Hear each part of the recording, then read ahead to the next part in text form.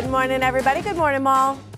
Good morning, Tiff. Happy Monday to you. Happy Monday. You know, the Super Bowl went late last night, so I was a little tired. Yep. No, I know. This is like historically the day that many people call in sick. It's like hundreds of thousands or something. It's true. It's also something good for a certain business because there is a study that said that this certain business gets a 200% increase if your team loses a Super Bowl. Do you know which one it is? I think you do. I do know what it is. It's those businesses that fix cell phones. Yeah, exactly. So it's cell phone business. People must get so mad if their team loses, they just throw their phone on the ground. Yeah, I was thinking last night that it's probably more common if the game is really tight. And yesterday's game was not an example of a tight, exciting game. But I think people, their emotions are so wrapped up in it. It was funny because I had read an article that I looked up again, and it was from a number of places that fix phones. And they said the most common way that people break their phone is by just dropping it on the ground. The second thing is water damage. So like going to a pool, which all of my kids have dropped a phone in a pool before, or and we've all tried to toilet. put it in the thing of rice to try and dry it out as quickly as we can. Yeah, in fact, I have a bag of rice at home just sitting there waiting for somebody's phone. And then the third thing is in anger.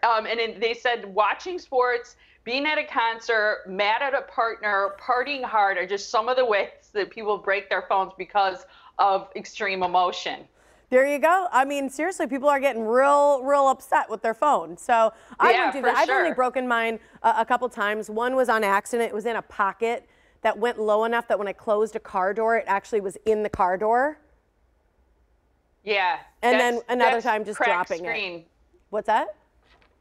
That's how you crack a screen. Oh, and that was one of the tips that they had, because dropping it, or like, you in a car, they say that the number one best thing you can do to protect yourself from that is put one of those tempered glass screen protectors on it right away and install it. And I have a fairly new phone, but it's probably a year old. I still haven't done that.